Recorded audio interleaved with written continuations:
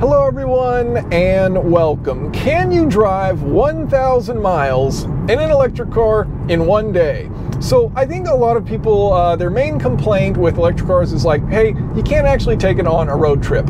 And you know, I've been on several road trips in my Tesla and I honestly think it's fine on road trips, but I think what people mean when they say you can't take it on a road trip is that it takes significantly longer, right? Because you have to stop and charge the car, and so that means you can't travel as far in the same amount of time. So I was curious, you know, could I actually make it 1,000 miles, which to me seems like a ridiculous length to drive in one day, but can you make it 1,000 miles in one day in an electric car? Because if you can, well, then it's probably good enough for a lot of people.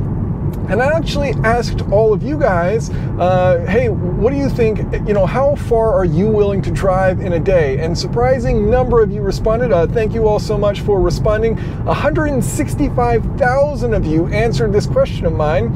And of that 165,000, which is a very nice amount of data, thank you for the very large sample size, but of that, you know, 90-some% were saying, you know, 91% were within that 0 to 1,000 mile range, and about 60% under 500 miles, which I was a bit surprised to see because you know, if I'm driving somewhere, I just kind of drive endlessly until I get there. But it looked like a large percentage of people, you know, don't even want to drive over 500 miles in a day.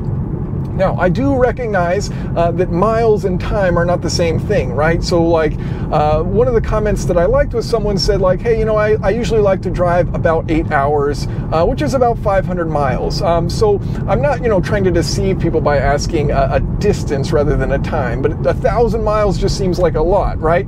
And if, you know, 60% of people say they don't want to drive more than 500 miles in a day, and I can drive 1,000 in an EV in a day, well, since that's double that, that's probably good enough for that group of people, right? And that's just kind of what I'm trying to figure out, like, what percentage of people do EVs make sense for? I think the only big challenge really for EVs is if you don't have a place to charge at home, they don't make any sense to buy. Aside from that, I think even for these road trip scenarios, they make a ton of sense, and that's kind of what I sought out to prove with this.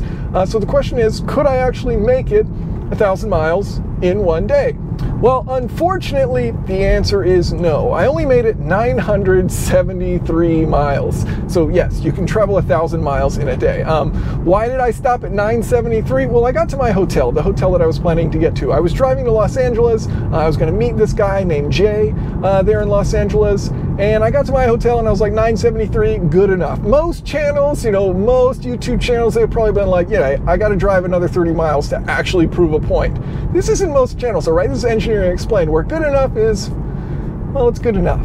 Now, I do want to say that I think regardless of whether you're driving a combustion vehicle or an electric vehicle, driving 1,000 miles in a day kind of sucks. I mean, it's not really going to be that enjoyable of a day. One of the things that I kind of liked about doing it in this Tesla is that it forces those stops and it forces you to get out of the car and walk around for a little bit and stretch your legs. And in doing so, you know, I never felt like tired or uncomfortable from the trip. So the 1,000 miles went by and it was like, hey, that wasn't so bad. Like, I wasn't like in pain.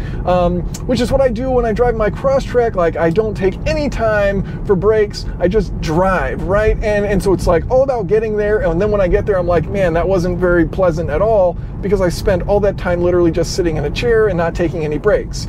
So those forced breaks actually kind of help you arrive in a little bit better of a mood, though of course slightly longer time to get there. So how long did it take? Well, again, there were a lot of comments talking about, hey, you can drive about 500 miles in 8 hours. And that was about my pace. People are talking, you know, combustion cars here, but that was about my pace with an electric car. So total driving time was 16.5 hours and, you know, drove about 1,000 miles. And so I was driving an average of about 60 miles per hour, including time spent charging. So, you know, 60 miles an hour, 8 hours of driving, that's 480 miles. So about 500 miles in 8 hours.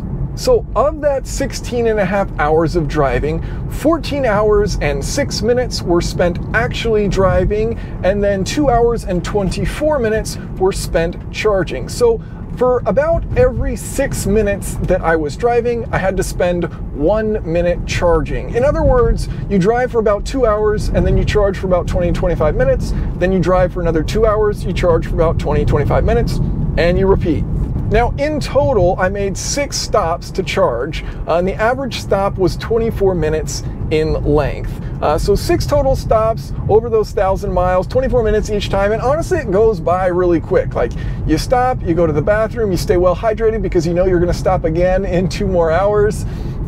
You grab a snack, whatever you want to do, you walk around a little bit, you mess around on your phone for a second, and before you know it, 24 minutes have gone by, your car is charged and ready to go. And so for me, and this wasn't purely intentionally, but for me, what happened this trip is I basically kept the battery between 80 and 20%. So I was using that 60% window from 20 to 80% for most. On average, that's where I was keeping the battery. I'd arrive with about 20%, and I'd charge up to about 80%, and then I'd take off, drive for another 2 hours, and then repeat that process. Now, my average driving speed, I mean, I was driving, 75, 80 miles an hour while on the highway. My average driving speed while actually driving for those 14 hours and 6 minutes was about 70 miles an hour, but including the charging, my average speed was about 60 miles an hour. So how much energy did this require? Well, about 286 kilowatt hours. In other words, about 4 full battery packs. And I was able to actually check out some 250 kilowatt chargers where it charges at a rate of like over 1,000 miles per hour of range added per hour of like time spent charging. You can actually look at the screen and actually watch the charging percentage go up. Like, it's wild how fast those chargers are, especially looking at the time it took my car to go from like 7% to 67%. Very impressive looking at the average charge times there.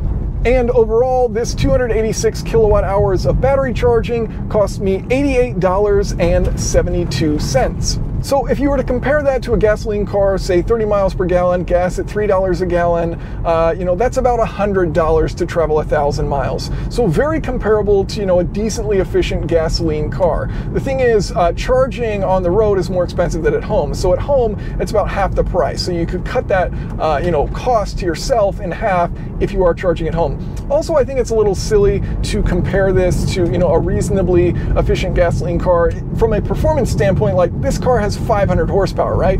So if you compare it to a 500 horsepower sports sedan that's getting 20 miles per gallon and requiring premium gas at $4 a gallon, well, then in that case, it's $200 to drive 1,000 miles rather than $100. So then the Tesla looks significantly more, better from a price standpoint. Now, my average efficiency for the trip was 293 watt hours per mile, which to me seemed a little high, all things considered. But then looking at the EPA rating, that's nearly identical to the fueleconomy.gov's rating, 29 kilowatt hours per 100 miles driven, and I'm at 29.3, so almost exactly what its highway rating is for that trip. Now, some of the things that were kind of interesting about this road trip, first of all, the navigation estimation was a bit strange. So almost every time I was about to stop to charge, I'd be about a mile away from the supercharger, and it would tell me that I had about 30 minutes left of driving in order to get to that supercharger. And it did it nearly every single time, and I couldn't understand why, because there wasn't traffic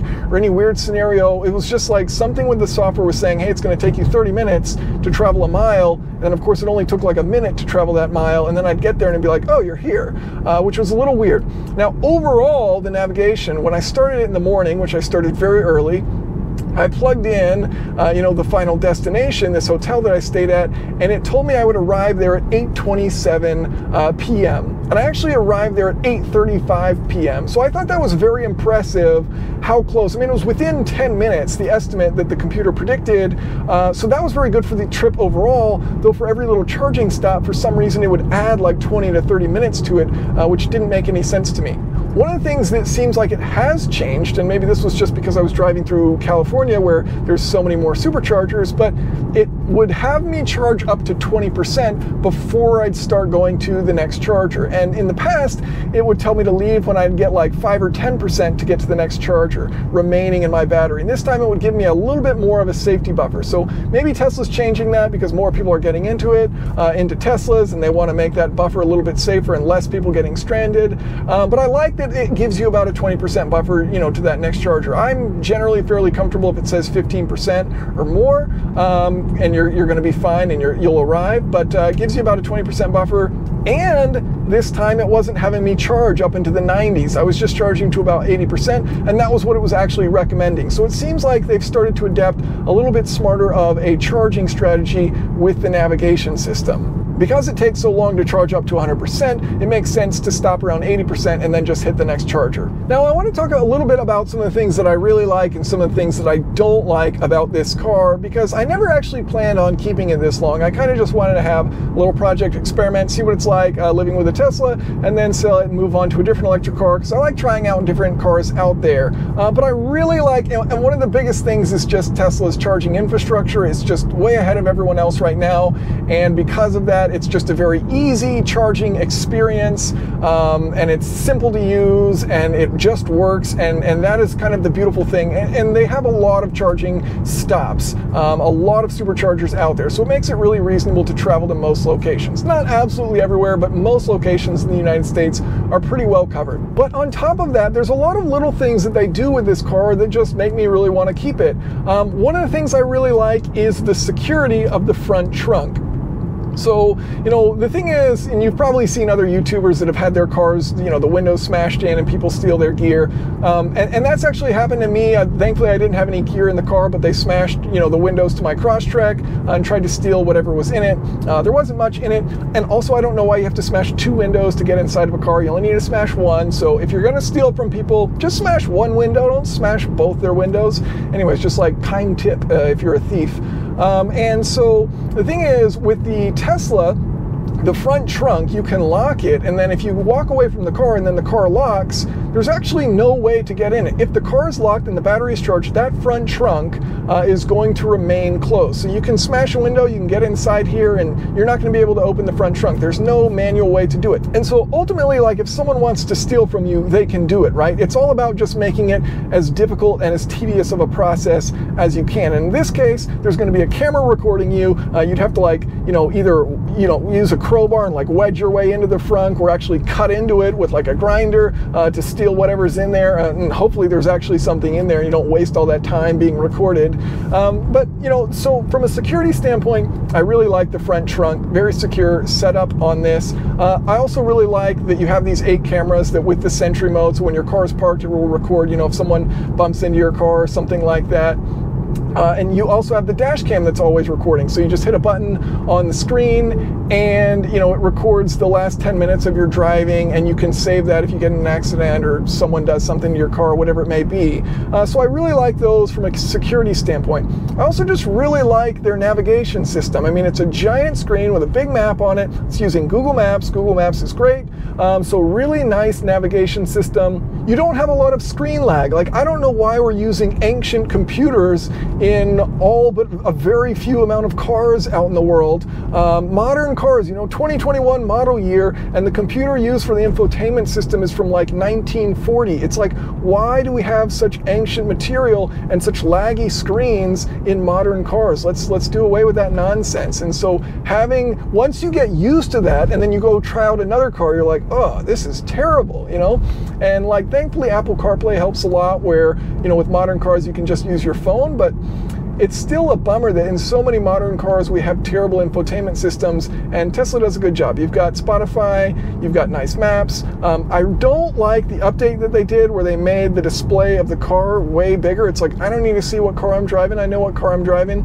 So I wish there was like a full screen map mode or something like that, or you could minimize this silly animation of the car itself.